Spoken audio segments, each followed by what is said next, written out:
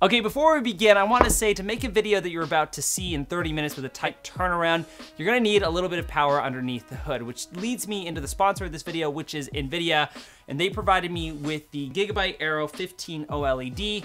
This thing is a beast of a computer with a lot of amazing stuff under the hood. The number one thing that helped me create this project in rapid fire time under 30 minutes is the fact that it had a next level GPU system built into this. What does that mean?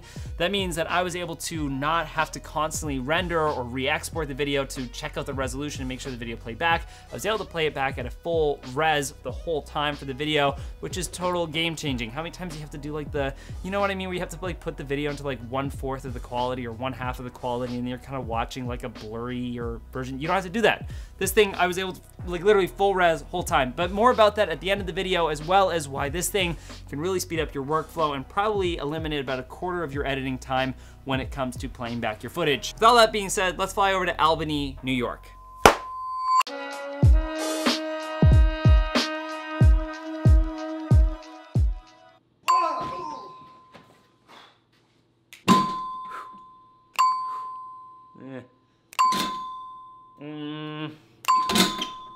Perfect. I'm here in Albany, New York in this like very weird and bizarre hotel type situation. Let me just show you what I'm waking up with here. I can easily say this has probably one of the best views of any hotel I've ever been at. You ready? Watch this, watch this. This is great. Ah!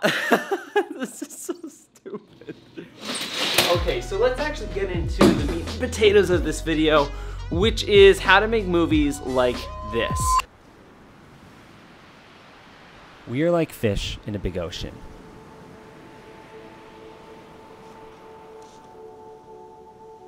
It may feel like some of us are small minnows while others are sharks. I know I feel this way sometimes. Like I need to scream and shout, to swim harder and faster, to make ripples that gather the attention of others, to be the biggest, strongest, and baddest fish the ocean has ever seen. But over time, I've realized that even the biggest sharks floating at the top sometimes wish they were small like the minnows at the bottom, to live the simpler life. Because in reality, a perfectly balanced ecosystem like the ocean requires the minnows just as much as it requires the sharks. We don't need to be the bigger fish, nor do we need to be the smaller ones. Each one that exists for a reason, and that reason is a purpose. You are exactly where you need to be. You never forget that. See, editing magic, movie magic. See, that's how, if you're like, oh my God, Zach, how did you do that? It's really easy. You just do one frame with nothing, and the next frame you cut yourself halfway in. And I know, that's like 2 second tutorials. That should be a thing on YouTube. Okay, let's cut right into the meat and potatoes of this. I'm gonna be talking about my editing process to create a video in less than an hour. That's right, in like 30 minutes, I assembled that entire video. Now, keyword, assembly. I did spend some time searching out the shots and finding the right ones, but in total, it probably took me about 2-3 hours to cut that whole thing together. So I want to talk about how to assemble an epic video in 30 minutes. I literally had 30 minutes because I was gonna get kicked out of my hotel room, hence why I'm here, back in the studio, but I have about 15 minutes before I have to get out of this hotel room. Let's get into my editing process. I'm gonna talk about 3 to 4 things that you guys can start doing right away to really speed up your workflow and make banger videos fast. So the first thing to keep in mind when assembling your video together is to create a cherry-picked timeline. Now, I'm not gonna sink too far into that right now because I'll have a link to that in the description below for 2 different videos. One is how to edit 5 videos, like super cinematic, same day edits in about 5 hours. And then the other one is how I talk about building cherry-picked timelines. Very, very important and super helpful for this process. But let's say you already know how to do that, or perhaps you've already organized your footage. Let's talk about now putting it into the timeline and making it the best, the fastest, the smartest. I would recommend doing 1 or all 3 of these auditory things. The first one is to have a narration. We are like fish in a big ocean. Now, for this video, I knew to give it a little bit of extra spice and flavor and to speed up my workflow, if I had a narration that brought it all together, it would help so much. So what I did was I recorded a dialogue about fish and oceans and something that corresponded with the footage so that I had a backbone to my entire story. Sometimes I feel like we are fish in this big, massive... Sometimes I feel like there are so many other fish swimming within my... Like I'm this tiny little... Then once I had that dialogue spliced together, I then layered in my music. Now, music is the second auditory thing that stitched together your visuals. Your audio is sort of the wingman to your visuals. It's able to help and support that footage play out a lot easier. And again, if you're working on a tight timeline, figure out your audio stuff first. Figure out like what clips you want to use. Then when you layer in that to your timeline, make sure you have your audio set, because it's just going to be able to make you breeze through way faster, as opposed to doing it the other way around where you're like cutting footage together but you have no backbone. You're like, oh, I'll just throw in a transition here because that'll make this cut together. It's much better to have dialogue or audio, because then you're like, okay, like he's talking about a clock, so I'm gonna put a shot of a clock in here, or he's talking about fish or minnows or sharks, so I'm gonna add in shots of small fish and sharks. So you see how that works a lot better, and again, speeds it up super duper fast. Then the other thing is, let's say you don't have a narration, but you have like dialogue or talk to camera, or maybe you're shooting a documentary, have interviews. Those things are also super helpful and beneficial, because again, it is the backbone to your B-roll. So I'd recommend having all of that stuff layered in first before layering in your sort of beauty footage, and it's gonna just speed through that timeline way faster. You can layer in all three as well. There's great shows, for example, like Mr. Robot, that do this very well, where there's a narration, there's dialogue scenes, and there's obviously also beautiful footage, and it plays out really nicely. And again, having your music layered in underneath your video just helps it so much better, because you can have your little beats that you're like, okay, I'm gonna cut to these beats, and it also determines the type of footage that you're gonna utilize. So for example, if I used like a really fast-paced, jumpy song, I would probably not use the long, slow, drawn-out slow motion shots, and use stuff faster and quicker, and really gained a lot more elevation than what I would have done with the timeline that I made for the video that you watched. The next thing that I'll recommend is stop before you hit perfection, which is a weird thing to think about. You're like, wait, stop before perfection? How? A lot of us creators, and you've probably heard it, done is better than perfect.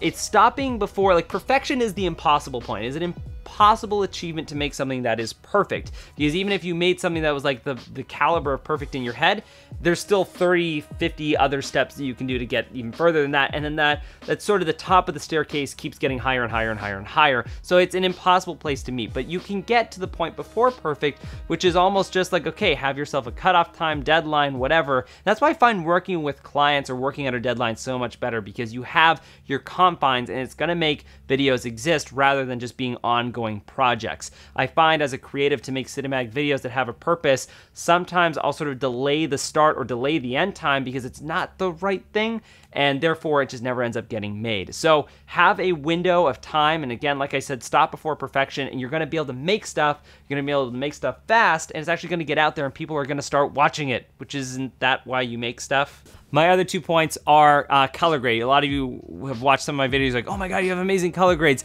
For this video, I really wanted to experiment without using LUTs. I actually just used the presets that were in Adobe Premiere Pro, and then I just adjusted them by using the Lumetri curve section. If you guys want to learn a little bit about my process of that, another link to another tutorial in the description below skis. And finally, if there's one cool editing timeline technique, magic stuff that you can do, is by using a pancake editing timeline, which basically has your main timeline on the top, so like the edit that you're like assembling, and then on the second bar you have your footage that you're pulling from.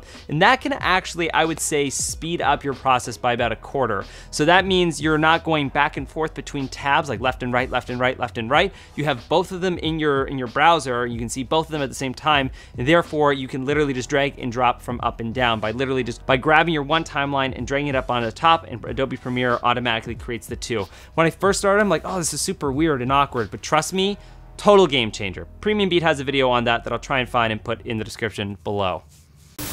So like I said at the beginning of this video, you're gonna need a little bit of power under the hood. And now it's time to talk about the sponsor of this video, which is NVIDIA, who provided me with this amazing, amazing computer. I'm so blown away by the processing power behind it. And the thing that really blew me away, like I said at the beginning, was the GPU processor that was able to provide me with the speed and quality of resolution that did not sacrifice my playback when it came to editing this video. Why is having a great GPU system super important? Now, I'm not super calibrated to all the technical specs, nor should you be. The biggest thing that this computer can do is with the system that's built inside of it, you're able to play back your footage at full resolution the entire time. Now, my video was 1080p, but this is also doable with 4K footage, 6K footage, and they even say 8K red footage, which is unbelievable. The fact that you're able to just play it back at full res is insane.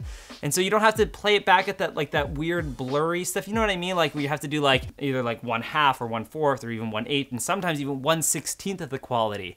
This thing, full res, full playback, no lagging, no glitchiness. Now, this is unique to this line of computers from NVIDIA, and they've really worked hard to make this possible. And let me tell you, it was super helpful. But the beautiful thing was I was able to export the video as I was getting kicked out of my hotel room in rapid fire time. Now, maybe you're not getting kicked out of your hotel room. Maybe that's not an urgency that you're working under, but perhaps maybe you have a tight timeline that you have to cater to. Perhaps you're doing a same-day edit video or some sort of documentary that's screening tomorrow, or you're uploading your YouTube vlog. Export time is the root of my biggest pain when it comes to doing videos, because essentially when you're exporting, your computer's just sort of, you just gotta let it sit there while it does its thing. Having the rapid speed that this thing did when I was exporting my video was super duper clutch to the entire process, and it's very helpful when you have to do multiple different exports for different, let's say you've gotta do your Instagram edit, your YouTube edit, your Facebook edit, and all the different like outputs. It's literally saving you probably days of your life by having that. Now, the other great thing of having a full resolution playback was the fact that I was actually able to use the beautiful 4K OLED display, or OLED, or whatever. I think it's OLED. I'm spelling it out, but maybe that's not the right thing. As an editor, as I'm sure you can relate, you're spending a lot of time in front of your computer screen, working away, nose into the keyboard, and that's not necessarily that good for your eyes. And what they've done with this computer with the OLED display is they've created a display that actually isn't so harmful to your eyes, so you're able to put in those long hours of working on a video, as I'm sure you know what it's like, and not sacrifice the old retinas we got going on here.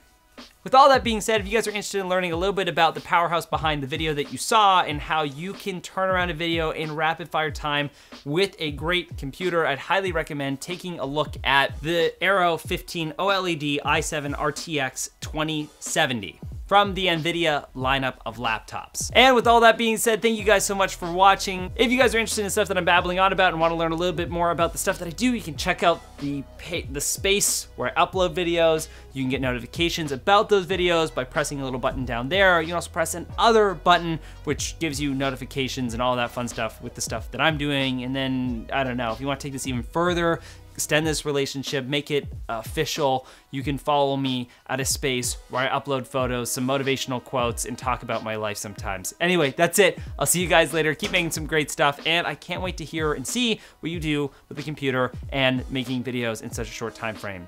Again, stop before you hit perfection. It's like a really good, useful tool and tip and thing. Okay, goodbye.